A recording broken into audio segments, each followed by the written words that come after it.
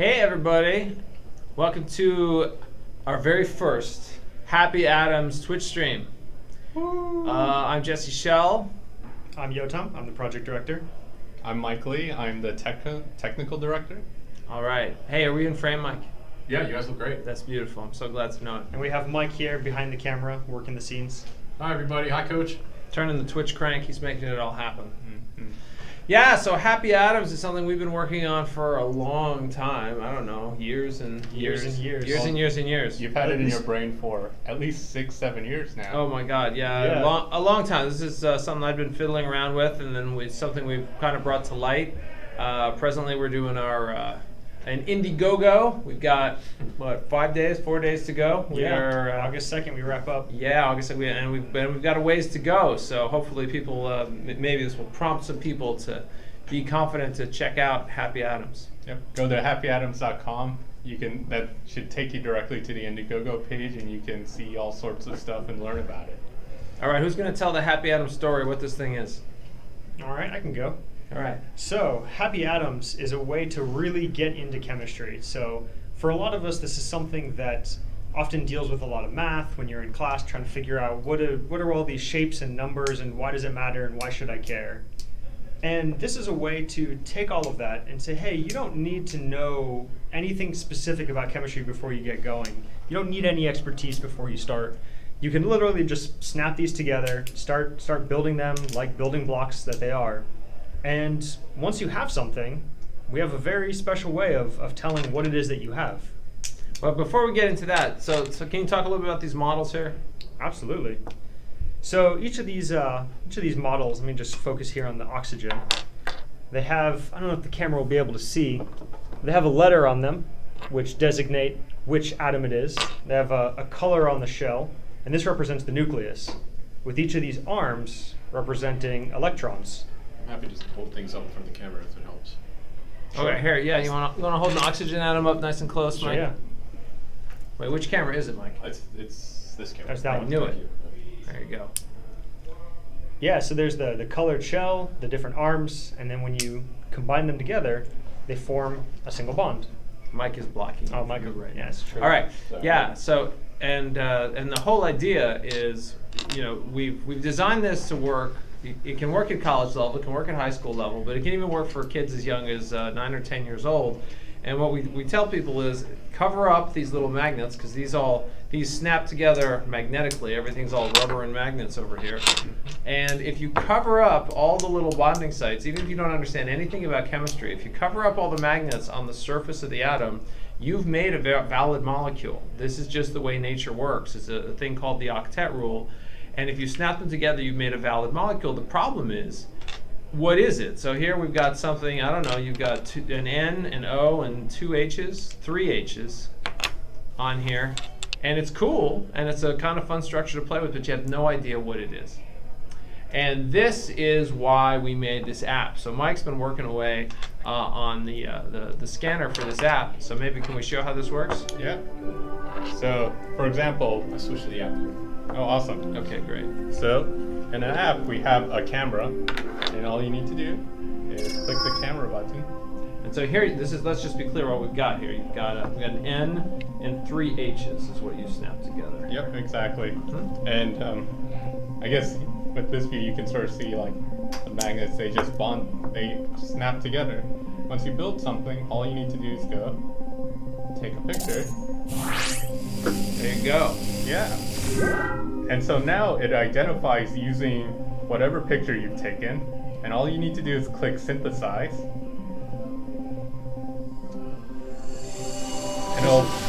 And it'll build a molecule right there for you.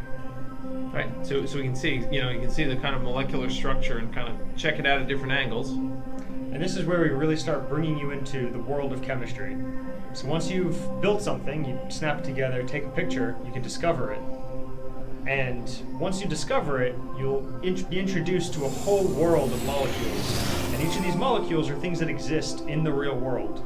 The whole world is molecules. So what did you make here, Mike? It looks like we made ammonia, NH3, and it looks like ammonia is a fertilizer that helps plants grow and has the highest nitrogen content among all fertilizers.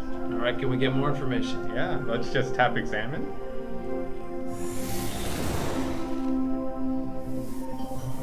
And we have our first introduction of Harper. So here. let's talk about Harper. So who is this guy? So along your journey, as you do all of this, there are two people that help you. Harper is one of them. And these are your research colleagues. They fly around on a ship with you as you're exploring the world. They give context, they give encouragement, they give quests in the form of tasks for you to do. And they're always there to help explain whatever you run into. Yep. And Harper here is actually just telling us what we're about to see, which is the molecular analysis card.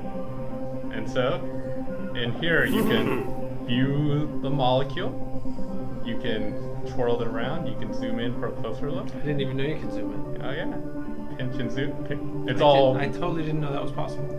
But beyond that, it's like, oh, where are the hydrogen? All you need to do is tap hydrogen, and it'll highlight them, or tap the nitrogen. You can see what its notable bond is. And here Harper's telling us about that. You can highlight the geometry.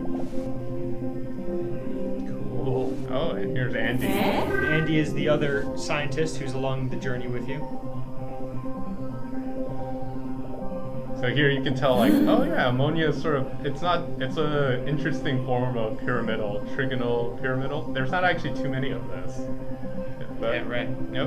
And you can even tell, like, ammonia is flammable.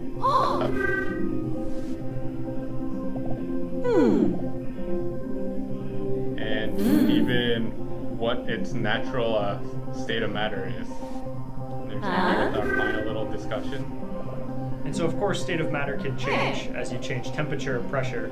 And so we always just assume standard ambient temperature and pressure, what you normally feel here at normal conditions. Yeah, around 75 degrees. I think it's technically 25 degrees Celsius, but cool. And then, more importantly, it's like, okay, we know what a molecule, so now we know some of the chemistry properties of this molecule, but what is its real-world application? And there, all you need to do is tap the photo at the top right corner, and you get a series of application facts about this molecule. Sorry, I'm going to tap right there. It's Andy's favorite feature. Yep. So here you get, and this is for all the molecules on the map.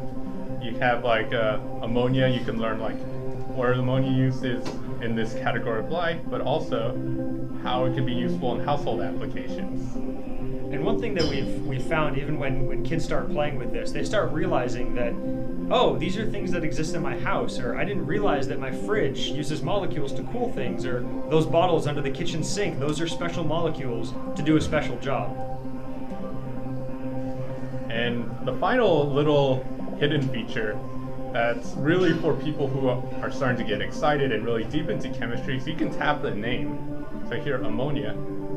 And so a lot of molecules, they have a common name, but they have a more, I guess you're the chemist, Tom, you can explain this a little Yeah, better. every molecule also has a systematic name, and this is a name that's almost like a blueprint that's exactly what that molecule is, because chemists ran into a problem.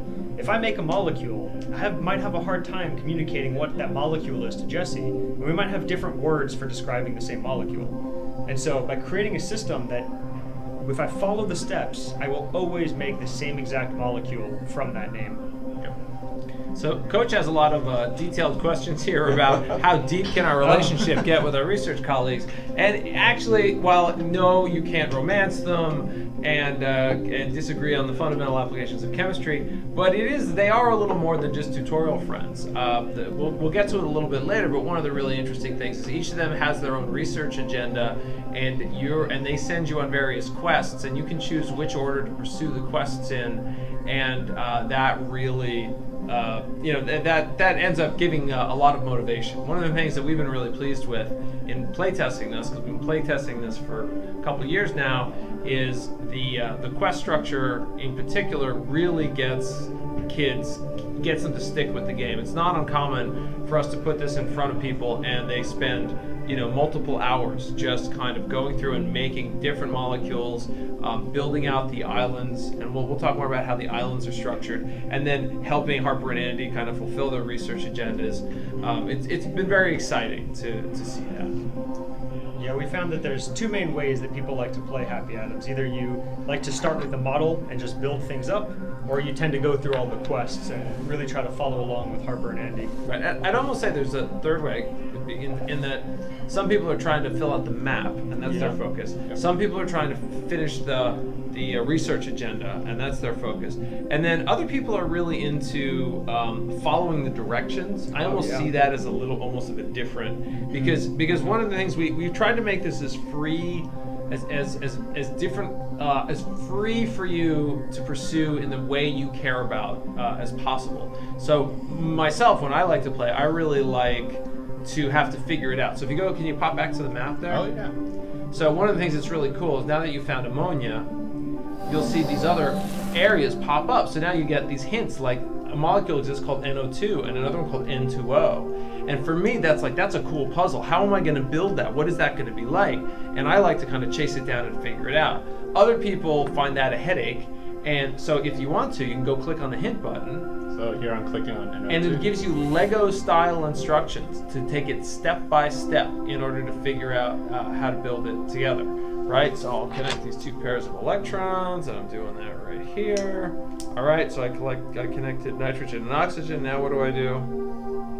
And now I get another oxygen in here to form a double bond. Yep. The first one was a single bond, and now I'm doing a double bond, right? Yes. And some people really prefer to play that way, and so that's one thing I'm really proud of about this, the fact that we've afforded so many different ways to play the game. There we go. So we got those guys all snapped together. Yeah, and then once you built it, all you need to do is tap on the camera button. And go. Take a picture. Good. Yeah, and then you discover a new molecule. Right. So now this is just in I know a little chemistry, but not a lot. So NO2, I'm like, okay, so that's nitrogen dioxide, but this isn't nitrous oxide, is it? I don't know. I don't know what this is. So, what was it? A frontier molecule? Oh, that's actually. Ooh, interesting. I got a little. So I went for NO2. But we ended up detecting... It recognized it a little differently, but this is one of the interesting things with chemistry. Is like, even within the same arrangement of molecules, you can have a lot of different ways that it gets arranged. I see. So what happened was it detected it as an ion. And it's all a single bond, yeah. As a single bond. And what I should have done is click not what you built. Yep. Right? And then here you can find... I think it's the third one. Right. That one's the right one. Or is it this one? No, it's the third one. Okay. And so what we're seeing here, this is a screen of isomers. And so when you have a molecule that has different kinds of atoms in it, they can be arranged in different ways. They could have charges, they could have extra bonds, but the composition is always the same. And so this is a screen that lets you really drill down. Wait, what's the first one? I just want to make sure I understand this. Nitrite. So that looks like it's a nitrite ion. That's a nitrite ion. So that's probably NO2 minus. Yep.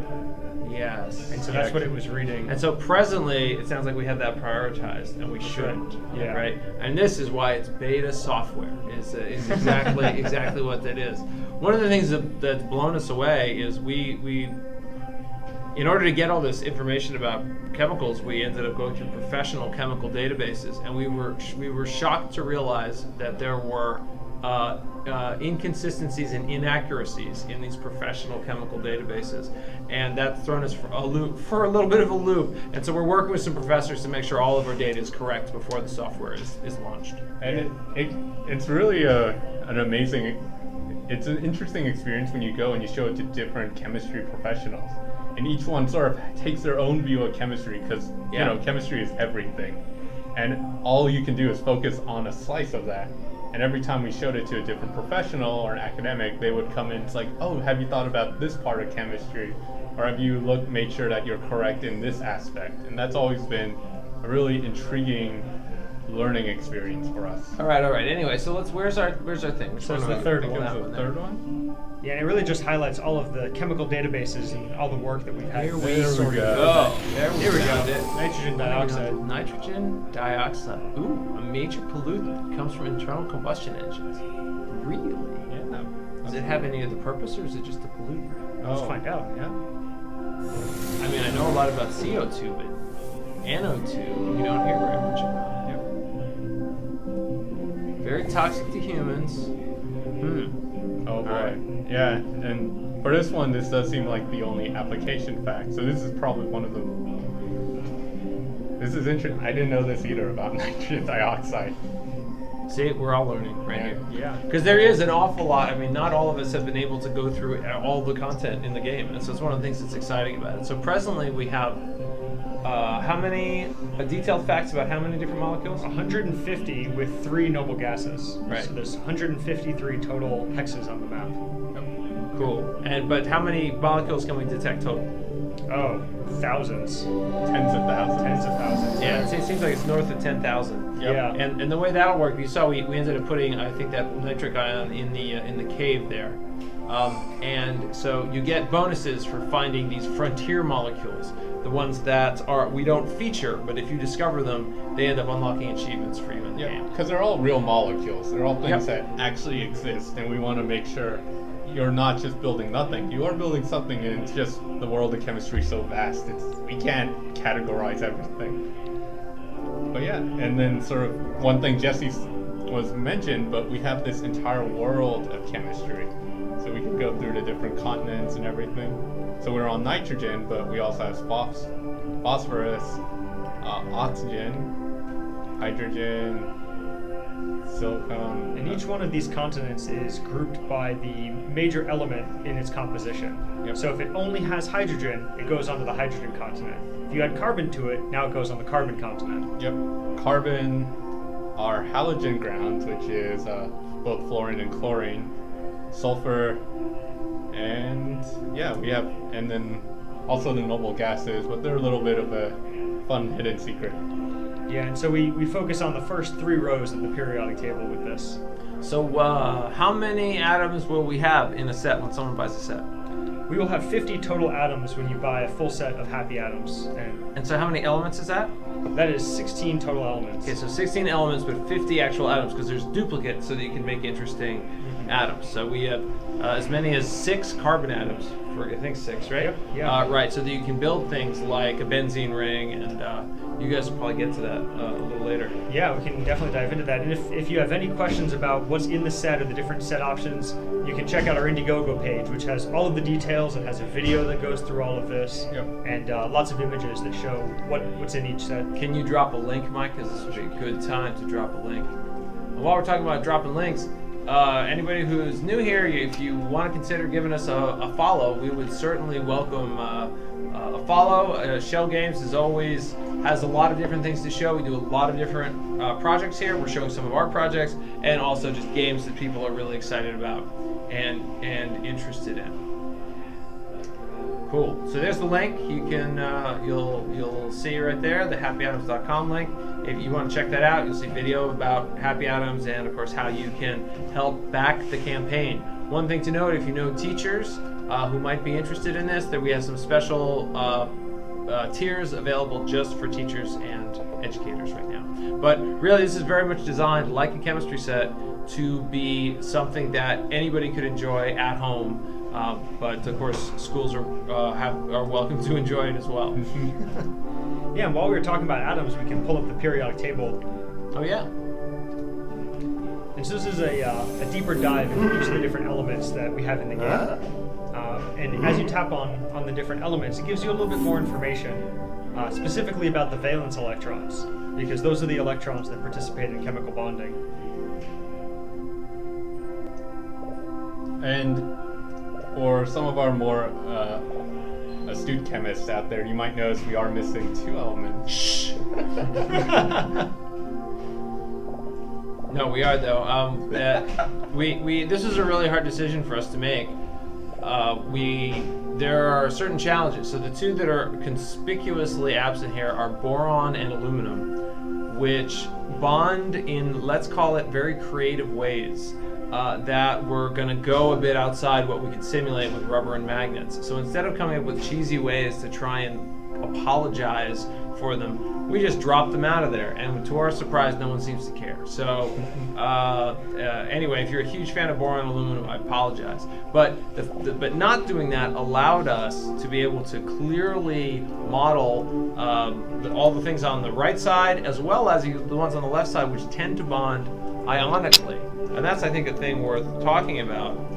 In fact, I'm going to go and hold these up a little close. Yeah. Actually, we could just go to camera here. I realize. Oh yeah, just go. Yeah, you could go to camera there. Sure. Better. You don't need to do that. So if you'll see, so if we compare, for example, hydrogen and lithium, they look fairly similar in their structure and the number of valence electrons. But one of the things we chose to do was give a clear plastic tube for lithium, whereas we have an opaque one for hydrogen. And this is sort of meant to indicate that lithium and some of its other friends, magnesium, some of these guys, they tend to bond ionically in a way that isn't really considered a direct bond. And so this just helps make that clear. So let's see if we talk about something very, very familiar to most people. So sodium chloride comes up. Oh, we don't have chlorine around, do we? Oh, there's our buddy, chlorine right there. Here's our buddy chlorine right here. Chlorine only has one bonding site. Yep. So if I wanted to do a covalent bond, I could put hydrogen right there, and that would be a covalent bond. Yep. Both electrons are being shared with each other. And I'll give a spoiler, that makes hydrochloric acid. But if you swap that out for a sodium instead, which doesn't have, there are no bonding sites on the sodium, it's just kind of floating out there, you get kind of this is the crystalline structure for table salt. Mm-hmm. More spoilers, so take a picture and let's just see if half agrees with my analysis. All right, there you go. And then we'll synthesize it. And you can see here this is represented differently, not with a connected line, but instead because it's an ionic bond, not a covalent bond, they're just sort of adjacent to each other. Boom. Down here. Oh, it's a fluorine. Ooh, actually, that's Ooh, we got a little bug. Yeah, that's on me, actually. Exciting. Yeah. Exciting. That's cool. I'll just swap it out. Act like it never happened there. Boom. It's like we built fluorine the whole time. Sodium fluoride. That's cool. But this is why it's beta software. That's why it's not ready to ship yet. Present plans to ship this? When are we expecting these to be out? Yeah, we expect these to be out in stores in November. Yeah, November. And of course, if you're, oh, look, thank you for the salt. Thanks, Mike Kim. That's a little, much appreciated. Yes, toothpaste salt. But this is one of the things that we find comes up a lot is you get these unexpected relationships. It's something I hadn't really thought about, like how similar the structure of table salt and the structure of sodium fluoride, which is kind of the active ingredient in toothpaste, really are. They're really incredibly similar, and that's the thing we tend to start to notice when we play with these things. Yeah, and it points at a deeper discussion with how molecules interact with each other and how just swapping out one single element in a compound makes two very different kinds of chemicals that have very different functions. Cool. Well, I'm going to scamper away and then let you guys get into the deeper aspects of this. Yeah, that sounds good. Of happy atoms. But I am super excited about this. I mean, we've been working on this for quite some time. We've had great support from the Department of Education. Our big partner on this is Thames and Cosmos, the company that invented the chemistry set, and they're helping us with a lot of the manufacturing details and the distribution. So this has just been really, really exciting watching this come together. So anyway, I definitely I'll give another plug for the Indiegogo. If you're interested in getting your hands on this, that's going to be the fastest way to do it, because people who sign up for the Indiegogo will be the first ones to be able to get this before it appears in stores. And at a discount. Yep, that's true. So you'll get a better price and you'll get it first. All right. Thanks so much, you guys. Yeah, thanks for joining us, Jesse.